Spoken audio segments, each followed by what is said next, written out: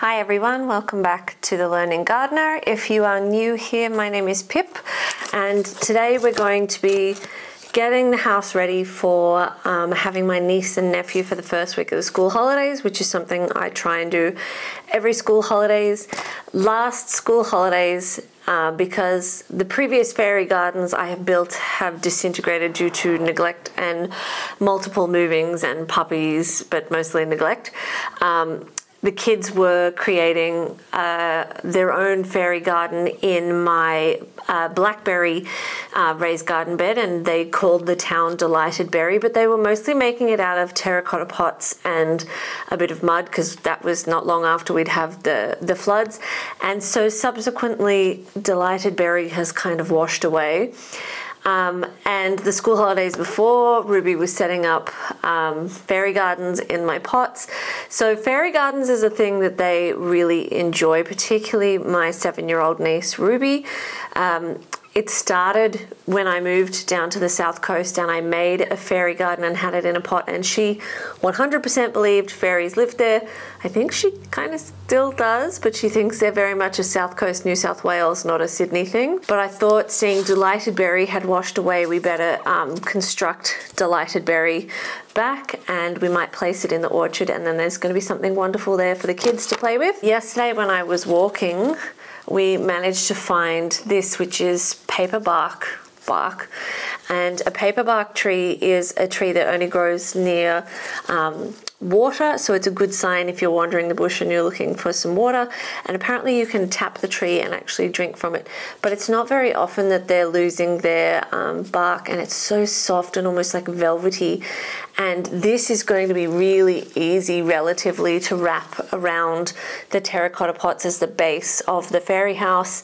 And then I have a whole bunch of things in here which I will show you, which are saved up from the last 12 to 18 months. I try and collect things like these big gum nuts when I see them, because you don't often see them. And I had some ideas of things I was going to do potentially for like roof tiles and things like that, to make them a bit different to what I've previously made. I've got loads of hot glue, and I've got the cardboard ready to make the roofs. All I do is cut out a rough circle, and then you manipulate the cardboard, except this one needs to be bent a little bit, and you manipulate it so it becomes kind of a roof shape. And when you use leaves or whatever as roof tiles, it's quite forgiving for any shape discrepancies, and then you would hot glue it on. I might need to make a couple of bigger ones, but we'll see how we go. So I'll show you what we've got here, and then we're going to get into it. One of the things I try to do with the roofs is I try to use leaves. So these ones are Banksia leaves, and I try to get as many from the same branch or tree or whatever. Usually I just pick them up off the ground, but at the moment it's a bit wet outside, so there's no viable options outside. I try to get as many from the same branch or tree as possible, so that as they age, they kind of color the same way. Generally speaking, a gum leaf will take about 3 years to break down if it is left in its full form. If it's crushed up, obviously it'll break down a little bit faster. I've got some pine cones here which are a little bit stabby, but what I wanted to do was come through and cut off each individual I don't even know what these are called, each individual prong, and use it as a kind of like a roof tile, which is the same sort of thing I wanted to try with the Banksia pods. So on some of them, they've just fallen off already and the seed pod is inside, but I thought they could potentially make cool roof tiles. We've got things like casuarina seeds, which make nice chimneys, various odd-shaped gum nuts, and all sorts of things. And then we've got loads of different sized gum nuts and these cute little things that come off the blossoms on gums. And I quite like these because I kind of think they look like a little hat that should go on something. But we've got lots of things here apart from leaves. Worst case scenario, we can run outside and find some other leaves, but let's see what we can get made with all of this. The first things I'm going to focus on is just getting the the paper bark wrapped around the pots and making sure that the hot glue gun works, because I discovered it had been sitting outside with a lot of this stuff for over 12 months. So hopefully it works. Now with the paper bark, you've got both sides. So you've got the side that was against the tree, which has this beautiful kind of textured color and this beautiful warm yellow interior, and it's sort of lovely and flaky. Or you've got the super soft silver side, and you can see this is going to wrap around a lot easier than when you're using a stiffer bark. And often I try and make my fairy gardens around the time when gum trees are actually shedding, so that the bark is actually fairly fresh and not too crispy and difficult to work with. But I think this paper bark is going to be like revolutionary for making fairy gardens. And I'm actually just going to see if I can separate this, because then I get 2 for 1, and that patterning is just beautiful. But I'm going to try and just slowly work them round, and I'm just going to get this on as fast as I can if the hot glue gun is working. So what I'm going to do is work out which piece is best for which pot, and we'll get to gluing, because it looks like the hot glue gun is working. I don't know how the paper bark is going to go as a long-term option for sticking to the pots. I don't know what its durability is like. I have found historically that the gum tree's bark has stuck beautifully and not been a problem at all, but we just need to get this hot glue gun going and get things attached as fast as possible and try not to burn ourselves in the process, which is something I often do when working with the hot glue gun. So I'm going to start, I want to get it nice and low. I'm going to start there, because then if I get it low, then if I need to add any additional bits, that can be hidden a little bit by the roof. And then I just used wooden pegs to hold everything. Oh, we need to slide that down a bit. Oh, it's already started to hold on, so that was a bit late. Just trying to position this so that you guys can see.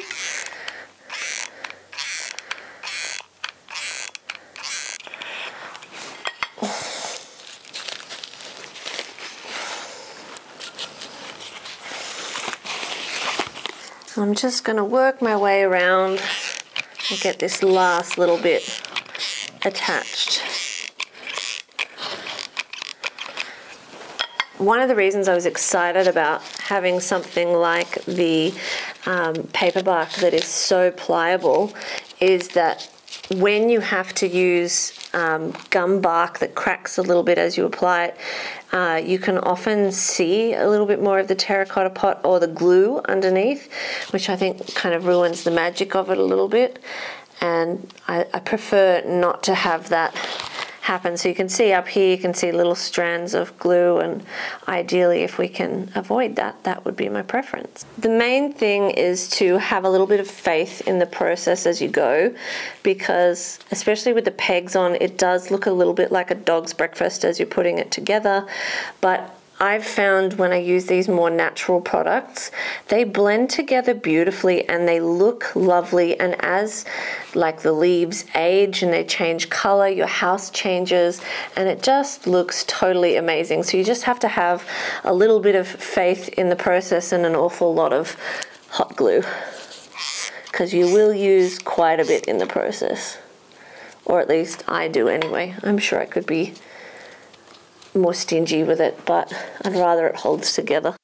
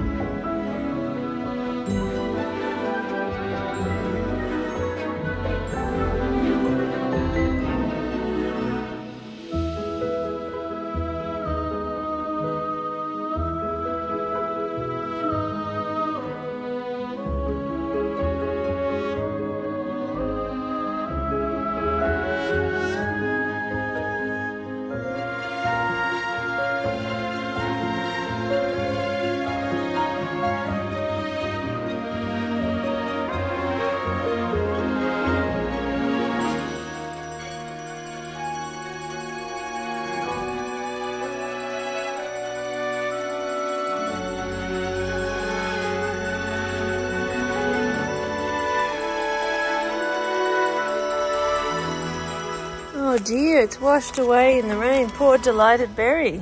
Even the well is broken. Even the well?